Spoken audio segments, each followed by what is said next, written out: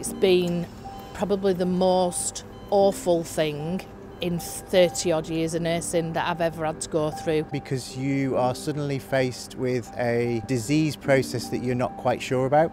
It was this big, huge unknown, how many were going to be infected or how many lives were going to be lost. Even people trying to explain what it would be like, looking at videos from other countries, the watching, the waiting for it to arrive. I don't think we ever thought it would be as bad as it was. We started off at 9 o'clock one morning with a telephone call being told that I had to make 168 critical care beds. I have at present 24 critical care beds. Initially you think that somebody's joking, and then all of a sudden, no, this is real and I want the numbers by tomorrow.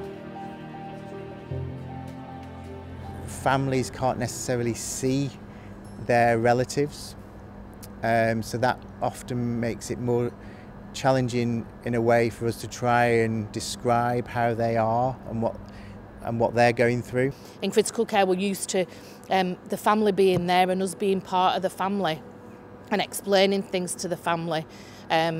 We couldn't do that. We had to do that through Zoom, which my nurses found really, really difficult. Families screaming on the other end of a camera that they can't see the loved one. And I think balancing that with making sure everybody's all right at home and homeschooling and playing football and going out for walks and things like that has been hard work at times. Lots of us have got family members who we've had to shield as well, so that's been a bit of a worry. I was terrified, really. If I caught something or worse, brought it home to my son. My husband didn't say very much, but I know that every time I was leaving the house, he was, what if she brings it home? It's probably changed me, and I don't quite know how, and I'm not sure I will know how for quite a while.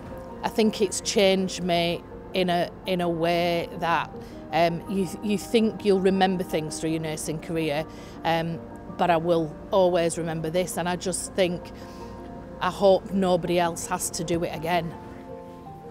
Yes, things have been challenging. Yes, we've worn PPE. Yes, it's been hot.